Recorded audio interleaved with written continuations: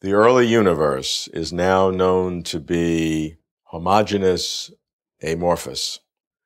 Yet we know today there are these pockets of incredible complexity, of which you and I are prime examples. And yet we also know that science tells us that order has been decreasing. How does that make sense? Well, it's all rather wonderful, really. I think the whole point about science is that it turns explanations on their head, in the sense that you look round and you see something that's surprising and it seems to be unnatural. And then you strip away the surface and look underneath and you see that, my goodness, it's natural after all. It's just that scientists are not deluded by appearances. They don't look at the outsides of events. They look at the interior of events to see if they can understand the mechanism underneath. And what we're really embarking upon here is the second law of thermodynamics, that most wonderful law of nature, really. I mean, the second law is almost the paradigm of fear in science, because it's a kind of litmus test of whether you were well taught or not taught at all, and so on. Those who were taught by teachers who didn't understand things think it's dreadfully complicated. But in fact, it's the height of simplicity. And that simplicity accounts for the complexity of the emerging in the world. So describe that second law. Yeah, I will. The second law just says that things get worse, basically, and everyone knows that. I mean, that's just a rule of life. But it of course, it's much more sophisticated than that. What it talks about is disorder, and the fact that there's a natural tendency for matter and energy to spread in disorder, basically, to become more disorderly. What troubles people when they hear that statement, a very crude statement of the second law, is that they don't see how things getting worse can actually lead to creatures like you and me, these wee embodiments of great complexity, as you implied. The reason is that no man is an island, and no event is an island.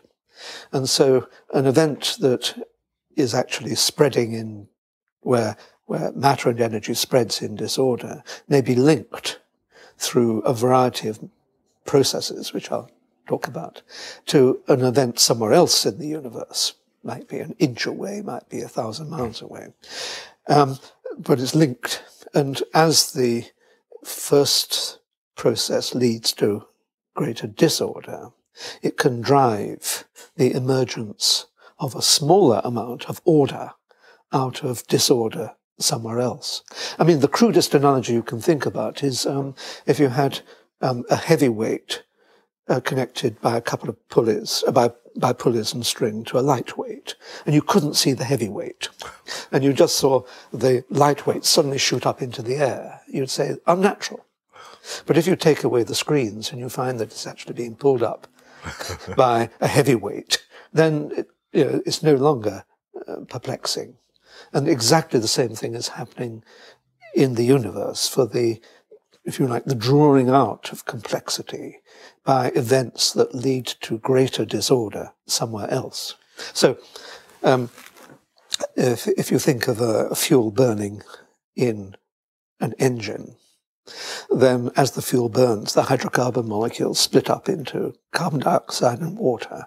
And so, if you like, that matter spreads. And the energy is released in the combustion. And so, and the energy spreads as well.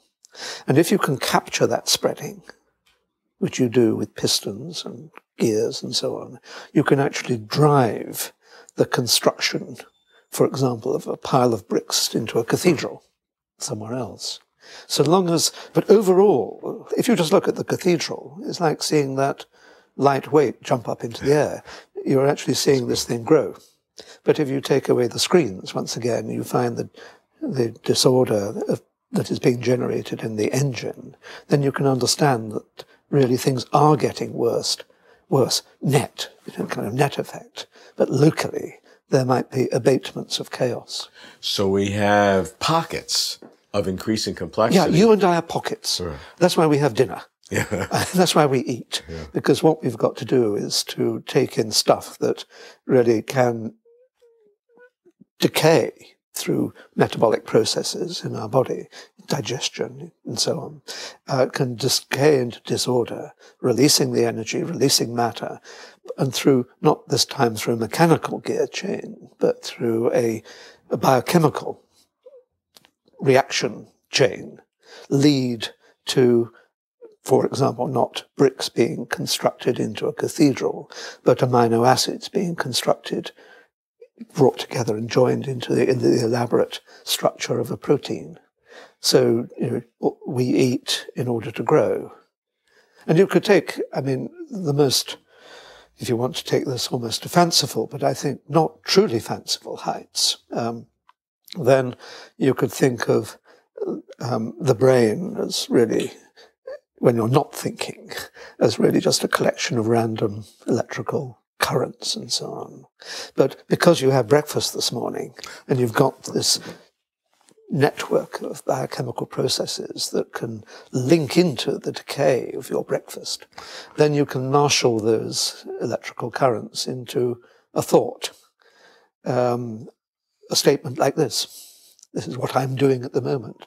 So, or an act of creativity, an artistic work, an act of valor, an act of stupidity, just an act. So I think there's really no problem about the second law and the emergence of complexity.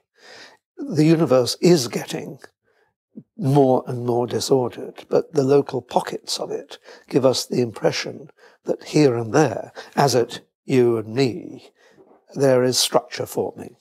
What are some of the laws that generate those local pockets of complexity? I think we would have to start with gravity, because on the cosmic scale, yes, certainly, right. Yeah, and sort of enabling really the galaxies to condense out of a reasonably homogeneous medium. Yeah, and there you've got the role of dark matter and sure, ordinary matter. And then as that structures the galaxies, and also the gravity structuring solar systems, really, enabling clouds of hydrogen to collapse and so on. This, in a funny sort of way, is not really the domain of the second law, because this is really Newtonian mechanics, really, that the gravitational force is causing the stuff to combine and then ignite and give the star at the center of whatever solar system you have in mind. And then when we get down to chemical levels, what are some of the principles that enable these local pockets of complexity to develop? Oh, that's a tricky question. Whenever you've got two reagents, what should we take? Two reagents, hydrogen and oxygen. Nice, easy, yes, and highly important reagents, and you mix them together. There is a tendency, if they were to form water by the hydrogen and oxygen combining together, then that does release a great deal of energy, which dissipates into the surroundings. So there is a tendency for hydrogen and oxygen, if they are in the same environment, to form water. No problem about that. The fact that you can mix hydrogen and oxygen together and not get water simply means that you haven't initiated the reaction. There are certain impediments to reactions taking place. But there is always a tendency for hydrogen to combine with oxygen to produce water. At a more biochemical level is there's the process that I mentioned of amino acids being joined together to form a protein, absolutely crucial to all life in every form that we know it. And processes like that are driven by what is effectively just little engines. I mean, you've got in every cell, you've got ATP molecules, adenosine triphosphate molecules. And basically, you've got this sort of tadpole-shaped molecule with a string of phosphate groups along here. And when the last phosphate group just drops off, it's like that heavy weight falling. It can actually drive your amino acids to link together to start constructing that protein. Of course, the mechanism that nature has adopted to achieve this is one of extraordinary complexity. But that's all it is. It's heavyweight reactions driving lightweight reactions. And so, looking at the overview, you have the second law describing the entirety of the process, the heavyweight and the lightweight, and then some of these specific kinds of reactions, hydrogen and oxygen, or different electrochemical reactions that become the local mechanisms to achieve those pockets of complexity. Yeah. But overall, you still have that same. It's downhill all the way. I'm afraid there's no hope for us in the end. We haven't, if you like, we haven't got an energy crisis in the world. We've got an entropy crisis. Really, that's been what we've been talking about all along, because entropy is just a measure of disorder. But the trouble is, it scares the living daylights out of people if you mention it. So that's why I've not been using it. But so really what the world is doing is the entropy of the world is increasing ceaselessly. But it's these local pockets of low entropy that are being generated. And you and I are those local pockets.